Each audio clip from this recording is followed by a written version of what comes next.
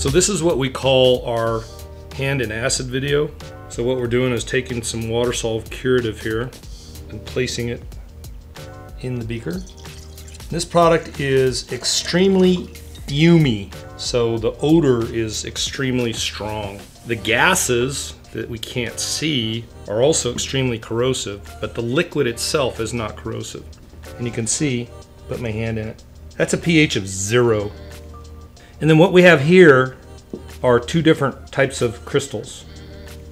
This is quartz, and this is calcite. They both kind of look the same. But what's interesting is, so this is like calcium carbonate, the pure form of calcium carbonate called calcite.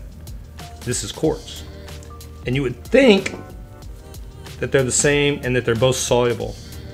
The reason we have them here is so that we could show you that calcite is soluble because it's one density of scale. Quartz is not. Notice I've had the acid on my hands this entire time. Extremely soluble. We'll put that entire crystal into solution. Completely insoluble quartz. It will not dissolve at all.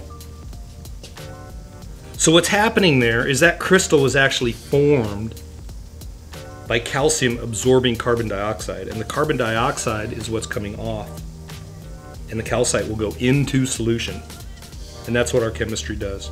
So concentrated doesn't hurt me. We can dilute it with water. We'll put that entire crystal into solution.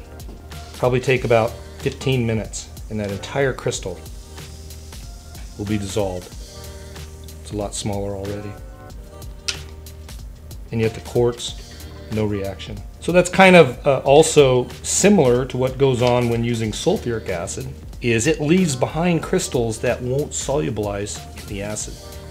What's unique about this acid is that it's going to take that calcite and actually convert it into a high-grade nutrient that will never crystallize again. And by high-grade nutrient, we mean an aminoglycolate acid that is going to provide sugars. It's going to be available to the plant for the plant to drink it, and it'll never absorb the carbon dioxide again, so it'll never evaporate to dryness and form scale. So this is how we fix infiltration in soils.